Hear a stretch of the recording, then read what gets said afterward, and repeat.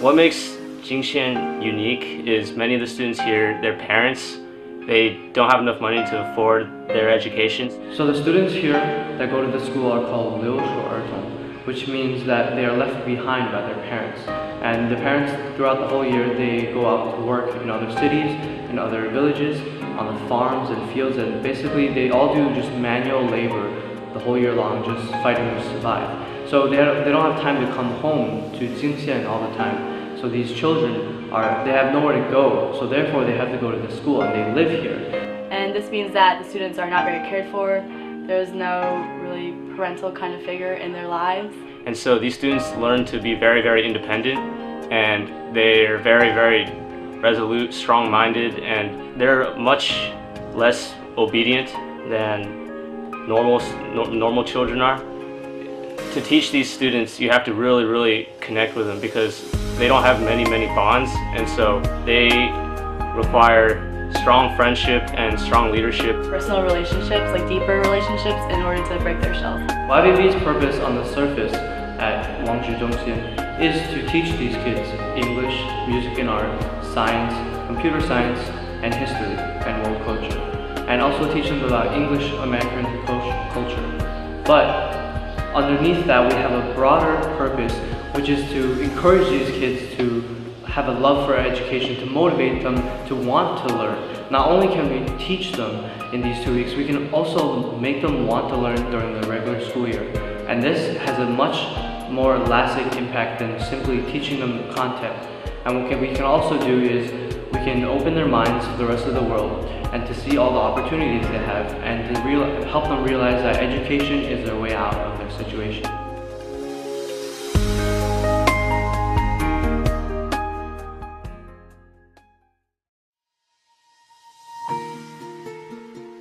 Last year, a lot of it was we had basic outlines of lesson plans, and then we went there and we sort of improvised, and we'd be like, oh, this lesson, we don't like this lesson, let's just make up our own. But this year it's much more structured, and I like that because now we're much more prepared and there's less stress on everyone. Well, as the lesson planning leader, we definitely started lesson plans a lot earlier this year.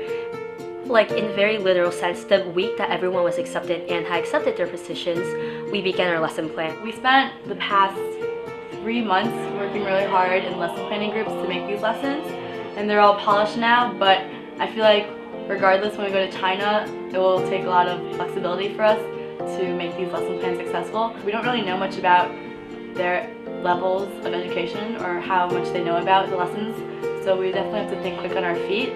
This year we're trying to encourage more of a differentiated lesson plan, so lesson plans that would be basic, intermediate, and advanced. And that way we can address all the needs of every student that is there. And so right now we are in our 1 week intensive training stage. With the intensive training week, we've been doing 2 things. We've been going over our lesson plans to see if there's any holes in them or anything we have to watch out for when we're teaching, just like little things when we're actually teaching it as opposed to, things in the lesson. And then the second part is to encourage team cooperation / cohesion, especially since a lot of us don't know each other beforehand, and some of us live in other states like me.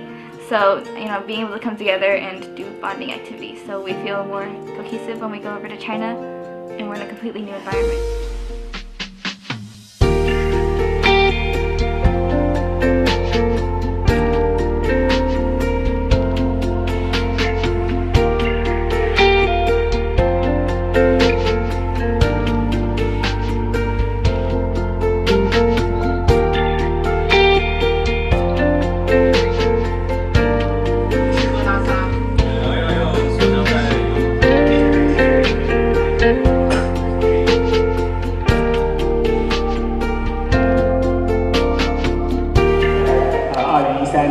YBB 之旅能够过得开心愉快，谢谢。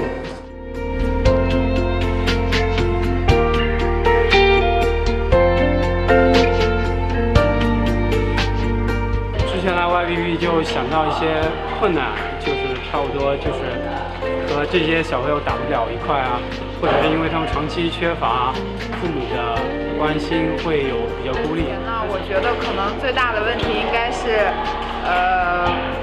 就是课准备的不够好，然后可能不知道怎么跟当地的孩子交流，然后怎么教给他们更多有用的东西。然后来了以后，我就发现最大的问题在我们班是那些孩子更没有任何反应。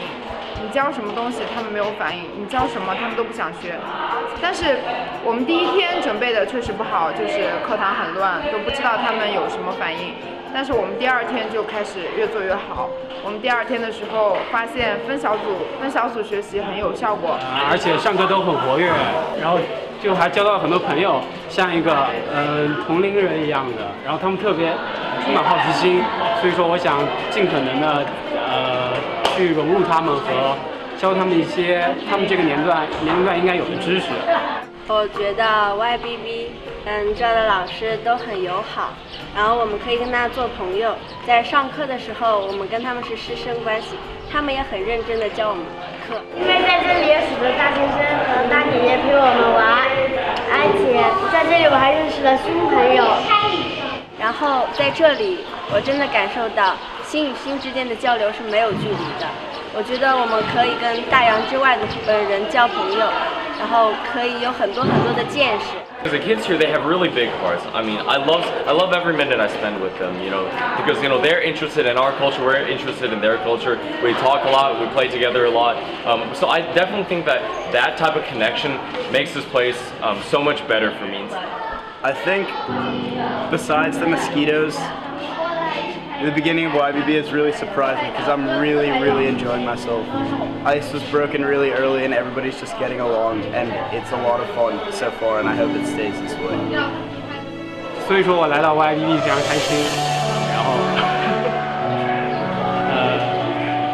这可能是一种缘分吧，然后不知道怎么说，反正就挺开心的，就这样了啊 ，OK。 Past years for YBB, we've usually just focused on teaching children at one site. For this year, found out that there would be only 4 classes at this school, and then a 5th class teaching teachers and also middle school. 我们现在我手机教养比较困难，这个我今年什么点子都懂到了，最后懂到什么程度？我不要钱，我在别的地方去要钱，来饭给他们吃，去他们来，对不来？这里呢是人开4个班。 We had to reorganize all the classroom groups, and it caused a lot of confusion for the first week and a half because people were constantly getting moved around. Nobody could bond with their groups because they just kept getting switched around. When he talked to me, he says, "Just teach me as you would when you first started learning English in China, America, because that's the way I want to be taught right now." Does that seem like an unmotivated kid? You can't just.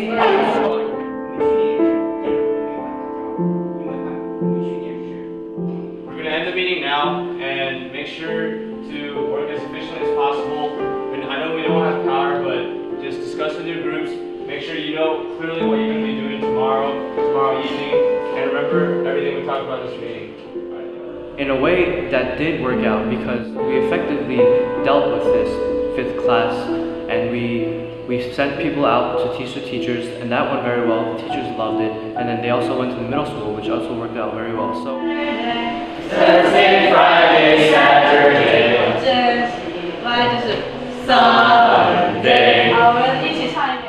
其实刚开始加入第5班的话，也没有准备太多。其实我们算是最有戏剧性的一个小组。然后关于去培训老师，还有到校外去授课的话，现在都感觉好像没有准备好，但是我们都总能在最后关头会怎么说化解这些难题。然后不过到后来的话，我们也在互相彼此的磨合当中，慢慢的去改变自己的教学方法，以及去迎合他们的这种学习的方式和学习的态度吧。总之最后我觉得还是比较不错。然后我觉得中美学生之间的沟通也非常的自然，大家都做得很好。最后的话，一切结果都还蛮令人满意的。During the first week, all the classes were trying to find their comfortable area, like getting to know the students and what their teaching style was. So there was obviously some times that things weren't going so great, or there were awkward moments, and just in general, I felt like the teachers especially needed to get closer with each other. So when we went to Huangshan during the weekend, it was a great bonding experience for all the volunteers, just to relax from a stressful first week and just to get to know each other better.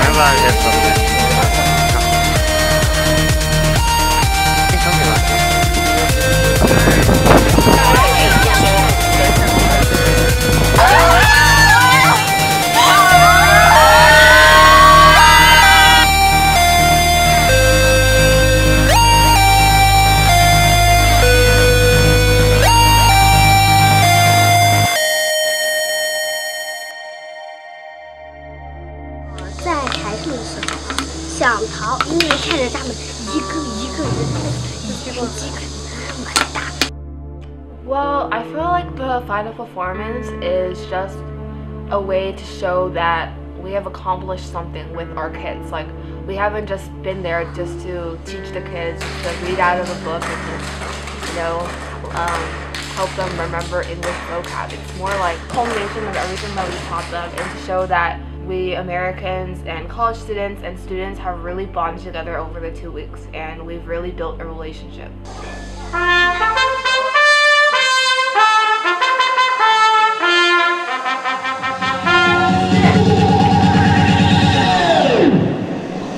Oppa Gangnam Style.